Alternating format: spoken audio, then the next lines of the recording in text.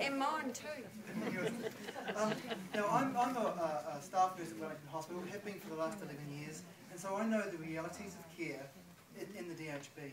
And based on that knowledge, I can boil down 5 main issues, not one I'm afraid, but 5, which I think need to be prioritised.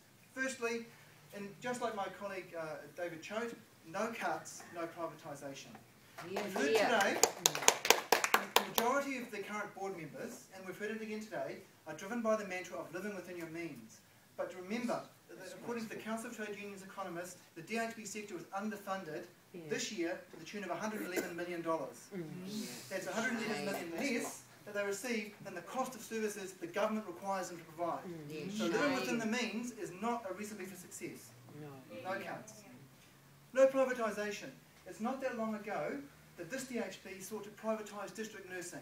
Now, we've already got privatised, contracted out hospital services like food and laundry, or soon to be laundry. We can reverse that and have no more privatisation. This government wants it, so we need candidates on the board willing to stand up to the health minister. I say local democracy, not remote bureaucracy. You know, there's a subterranean move to merge these 3 DHBs, and it's being done in secret. Let's have the debate out in the open, and we'll find out what other agendas are at work in merging the DHBs. It's not just efficiencies. You hear in the news it's about efficiencies, it's not just about that. There's restructuring going on, jobs being cut through this process as well. Let's have it out in the open. We need an ambulance at the top of the cliff approach to healthcare. We need access to primary health.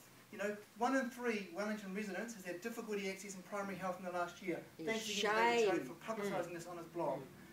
We need to address the social determinants of health. You know, we need to beef up public health services, regional public health, and to tackle poor housing. 1 in 10 admissions due to poor housing. And finally, we need to put the care back into aged care. Shout out to my aged care.